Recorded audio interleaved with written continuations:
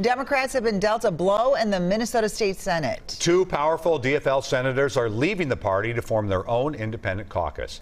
Tom Baak of Cook and David Tomassoni of Chisholm are both strong advocates for northern Minnesota and the Iron Range.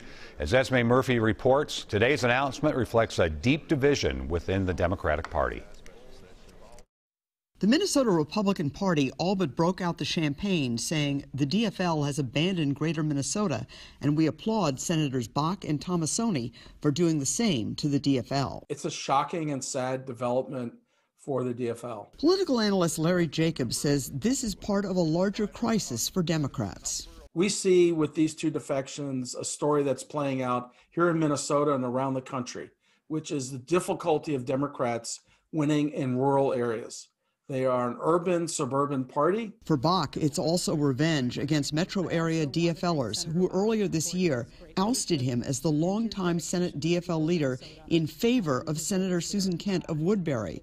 She says Democrats shouldn't worry. The Senate DFL caucus is the only caucus that we have right now that represents Greater Minnesota, the suburbs, and Minneapolis and St. Paul. We value the voices from all of our communities, and we know we can work together. But the reality is a stronger GOP Senate that can check Governor Tim Walz and the DFL House majority.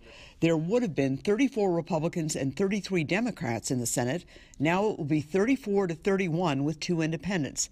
As part of a joint statement with Tomassoni, Senator Baak said, "Forming this new caucus is just a natural progression of aligning more with moderate than far right or left." Senator Baak went on to say he and Senator Tomassoni will continue to fight for northern Minnesota and for jobs, including the economic lifeline of mining.